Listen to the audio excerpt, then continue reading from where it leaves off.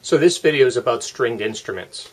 We're going to look at how do musical instruments make sound and how do stringed instruments produce different frequencies. Now the sound produced by a musical instrument is initiated by striking, by plucking, by bowing, or by blowing through or over the instrument. If we're talking about a stringed instrument, standing waves are produced and the source vibrates at its natural frequency, the source being the string.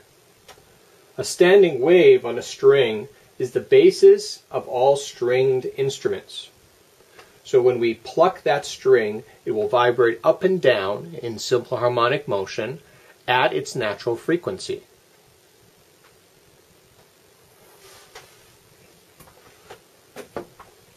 Let's have a closer look at the first three harmonics of a stringed instrument. So the first harmonic, that would be the natural frequency or the fundamental frequency.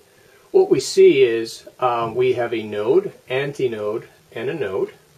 And that means that the length of the string is equal to half of the wavelength because this is only corresponds to half of the wave. There's only one crest present. If we take that relationship between L and lambda, the wavelength, and we combine it with the velocity equation, velocity is the product of wavelength and frequency, we arrive at the frequency equation for a string saying that the frequency of the first harmonic is equal to the velocity of the wave through the string divided by 2 times the length of the string. Now, as we know, harmonics are whole number multiples of the fundamental. So here we have one crest, so we'll have 2 crests here. And so that means that the frequency of the second harmonic is going to be equal to 2 over 2 V divided by L, or simply V divided by L. The length of the second harmonic is equal to 1 wavelength, or is equal to lambda. And the frequency, as I mentioned before, frequencies are whole number multiples of the fundamental frequency. So the third harmonic, the third frequency will be 3 times the fundamental. There'll be 1, 2, 3 crests. And to calculate the frequency in terms of length, the frequency of the third harmonic will be 3/2 V divided by L. And we have an equation here in general terms. The frequency of any harmonic, N, is equal to N times V divided by 2L. And in terms of the fundamental, the frequency of any harmonic is equal to N, the number of harmonic, times the frequency of the fundamental or the natural frequency.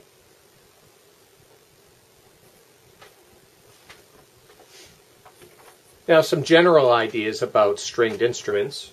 The longer the string, the lower the frequency, and we see that by looking at the frequency formula for strings, that the frequency and length are inversely proportional to one another.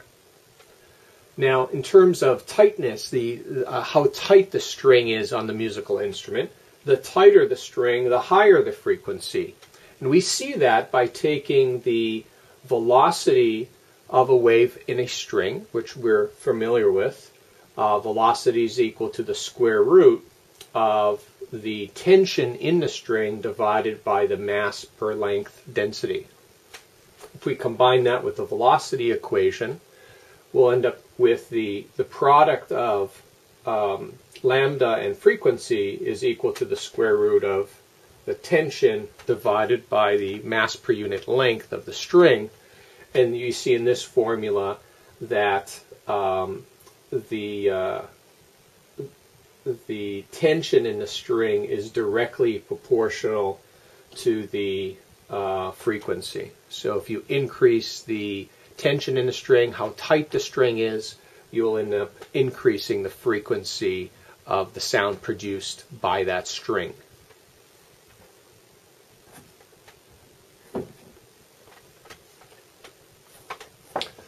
Now, stringed instruments, if you just have a string stretched between 2 points, kind of like a clothesline, and you pluck it, you'll hear something, but it won't be very loud. So musical instruments are usually, probably always, accompanied by sound boxes or sound boards. So stringed instruments are use sounding boards, as in the case of a piano, or a sound box, as in the case of a guitar, to amplify the sound. So here's a sketch of a guitar, and we see the neck of the guitar and the sound box of the guitar. And of course we have the hole inside the sound box, or in the front of the sound box. And when you pluck the string, what happens is that string will cause this entire sound box to vibrate. And the sound box itself, since it has a large surface area, it comes into contact with more air. So there are more air molecules vibrating, so that'll produce a larger or louder sound. So since the board, the box, has a larger area, it can set more air into vibration. Now, electric guitars, in contrast, are amplified electronically using what's called a pickup, which is a type of microphone.